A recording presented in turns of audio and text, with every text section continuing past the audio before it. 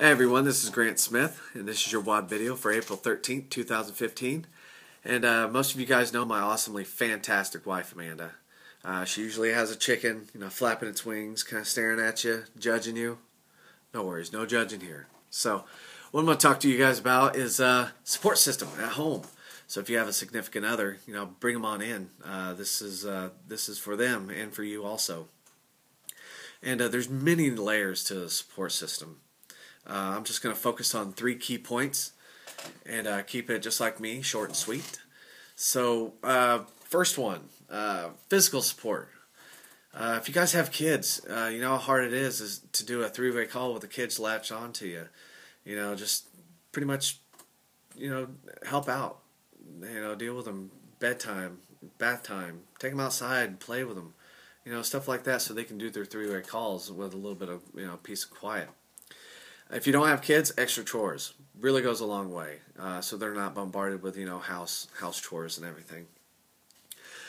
Keeping sample packets on you to refer back to your spouse. That's another good one. I do it all the time at work. Hey, here's some Spark.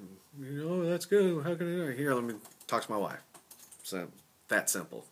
It's really that simple. Number 2, mental support, positive reinforcement and feedback. There are going to be some stressful times in this business with AdvoCare. It's really, really good to give them that reinforcement that they're doing a fantastic job, which they are, and give them that positive feedback. Constructive criticism. Be honest with them. Really.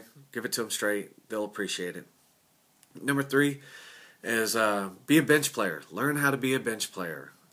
Watch WOD videos, team calls, listen to them. Get yourself to impending events, mixers, AdvoNation, which changed my life, Leadership School, Success School in August. Get involved. It really does make a big difference to your business, because when 2 minds meet, and think as one, you're going to accomplish more. Singles out there. Your support system is your upline leaders. Get a hold of them. Ask them questions. They're here to support you, and they will. That's one really good way to get your support. So in closing, just remember, it's okay not to be the face of the company. It's really not. What you do matters.